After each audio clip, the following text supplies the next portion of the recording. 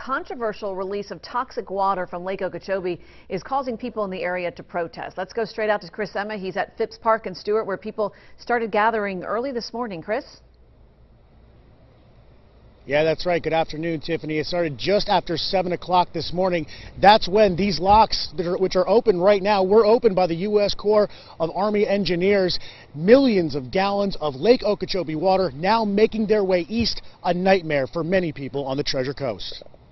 What do we want? Clean water! The chants begging for clean water. We need clean water! Angry and frustrated people gathered Monday morning at Phipps Park to protest the U.S. Army Corps of Engineers' decision to open the locks and discharge tainted water from Lake Okeechobee and send it into the St. Lucie River. Well, I started in June because I got a rash all over my body. Poison Gail water! Ryan, a retired school teacher, describing how she says the polluted St. Lucie River water affected her back in 2013.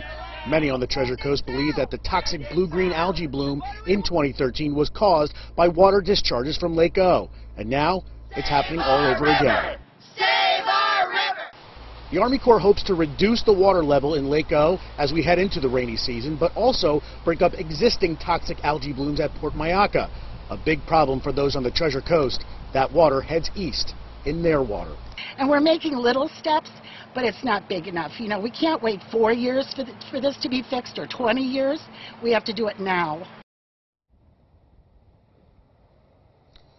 Now, the U.S. engineers say that Lake Okeechobee currently right now is just below 14 feet for that level.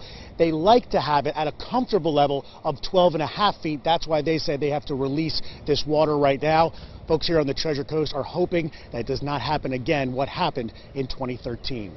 Reporting live in Stewart, I'm Chris Emma, WPBF 25 News. Back to you. All right, Chris.